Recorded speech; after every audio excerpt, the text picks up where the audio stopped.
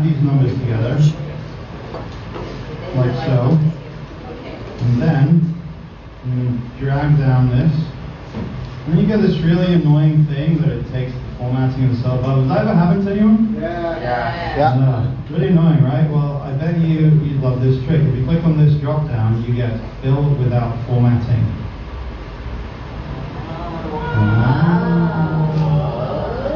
Never noticed that before, did you? So when you use a pivot table and you use a formula that links to a cell, what often happens is you get this kind of thing, equals GETPIVOTDATA. Does this ever happen to you? Then when you drag it down, it just kind of doesn't work.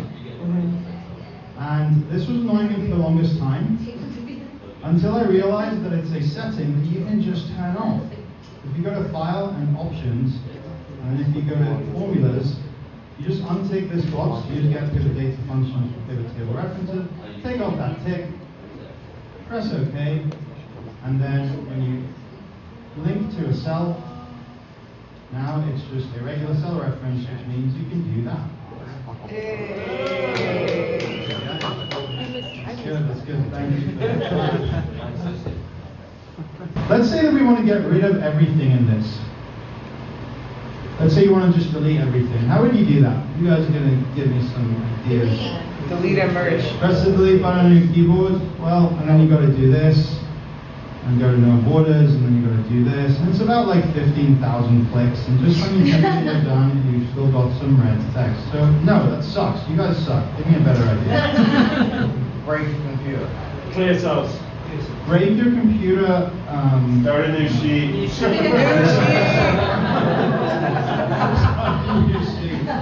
Alright, done. Any other ideas, any other suggestions?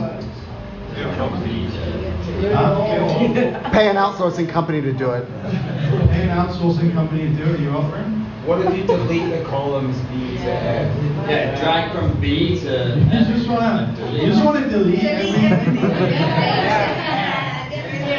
Just get rid of it all and start again. Wow.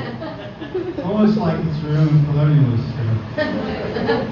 Delete and start again. No, you got this guy who's like, don't move me, and there's some useful shit over here, so we don't want to get rid of it. No, any other suggestions? Clear cells. Clear cells. Close. Some people are like, you can select this, another row, and then you can paste it into this. This is the option that sometimes get. But you know what?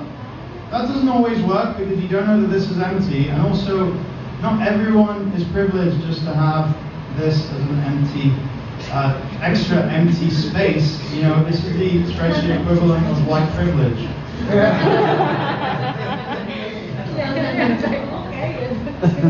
Any other suggestions? Someone said it before. I know that you know.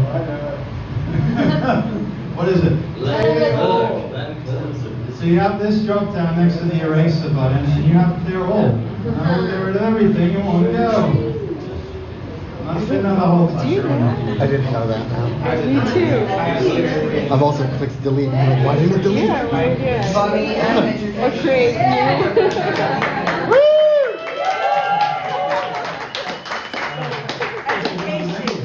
You also got clear formats, which is also really useful. That will get rid of the formatting but keep the underlying data, which is pretty cool.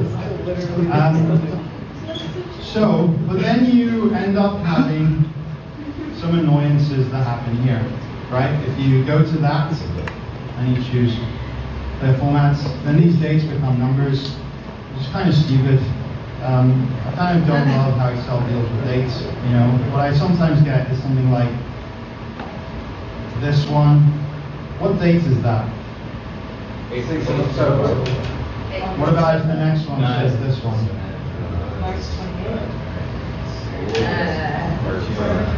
Yeah, this is annoying, right? Well, let's say you didn't. That's fine.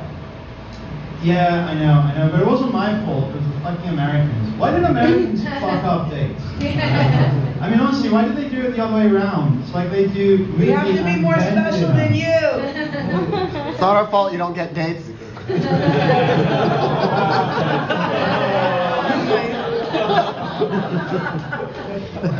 So if you do have dates like this in the US format and you want to switch them, there's a really hidden feature. In the data tab, you have text to columns. Feature I'm about to show you has nothing to do with text to columns, it just happens to be in that box. You click next 2 times, and then in the third window, you get this, date, and you can choose MDY, which is the source date of what you want to change. When you're done with that, you can press finish, and then it will switch them.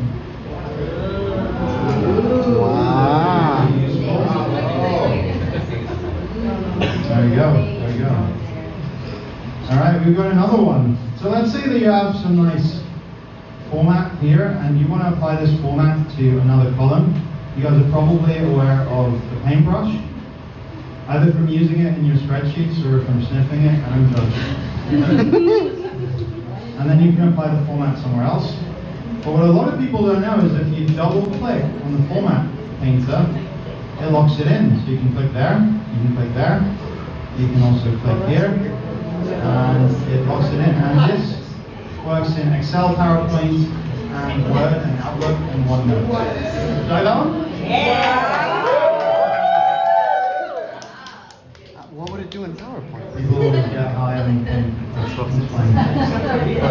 You also have these things. You click on it and it jumps you across the sheet. And these are called hyperlinks. And I get more and more excited every time I click them. I get more and more high link.